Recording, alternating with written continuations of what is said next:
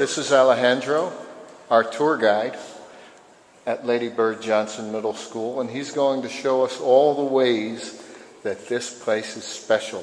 Hi, I'm Alejandro. I'm an ambassador for the school, and it's a pleasure to be here. This is the library. Everything is on wheels so that we can make stuff easier to move around. We don't really use these lights because we already get a whole bunch of light from the windows. I see. So the lights aren't on today? No. Because? Because the windows are giving light. As you can see, it says scan below to see what Miss Scott has been reading. If you want to see what kind of what book she's been reading, you just scan it and it tells you about the book with the iPad. Y'all haven't seen nothing yet. I think y'all seen everything, but you haven't seen nothing yet. Okay. You know what's cool about this? The whole cafeteria is 100% recyclable. Look, come on, let me show you. Yeah, please. The cool thing is on top, there's like holes in top of the roof. And when it rains, we save that water. We use it to water this grass, the football field, this grass. There's 430 pumps under the school. All of it goes to the water tank, and then yeah, that's so when it rains, it's a good thing around here, huh? Well, for this school, I don't know about other people. Right. Where does the water come from for the urinals and the toilets? We use that from, you know how we save water when it rains? We get it from there too. Okay. It's the pump, and it also tells you the pressure right here. And then this sends the water where it needs to go. These are all the generators for the solar energy. This is where we store all our solar energy. It tells you the bolts. The solar panels are over outside that door. They cover 66% of our roof, and they power 99% of our school. We also have geothermal wells under the school, and they power some of the school. Okay, instead of solar panels, we have solar rods, because if there's a hailstorm and it breaks the solar panel, it costs a lot. So it could just break one solar rod. It won't cost as much. I see. And then you know how I told you we save water? The water going through there when it rains? Yes. Right there.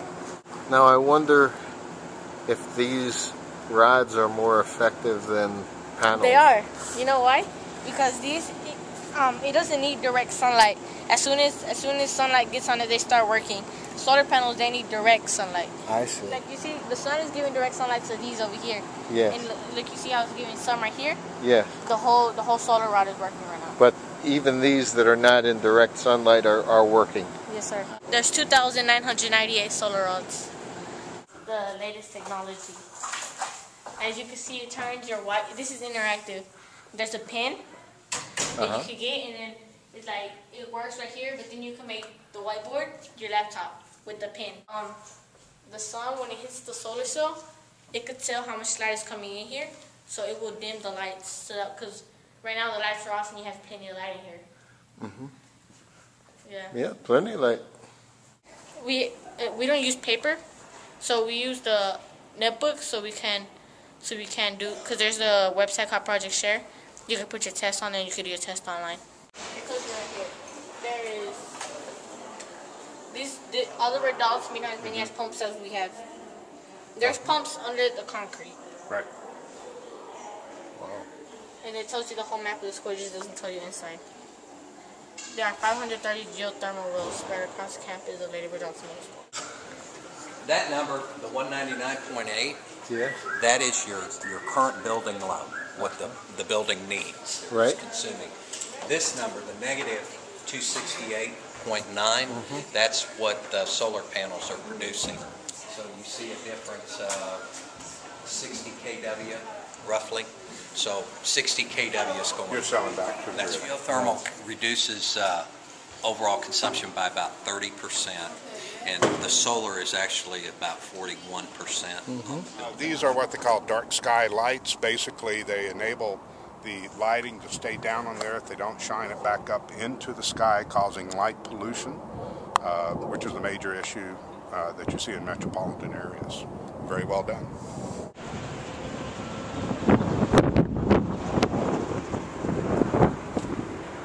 More native plantings.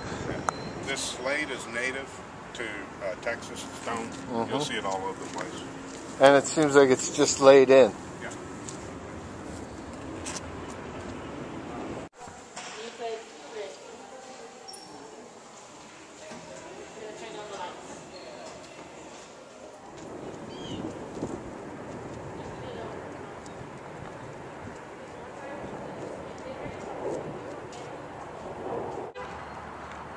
It is now 11:59.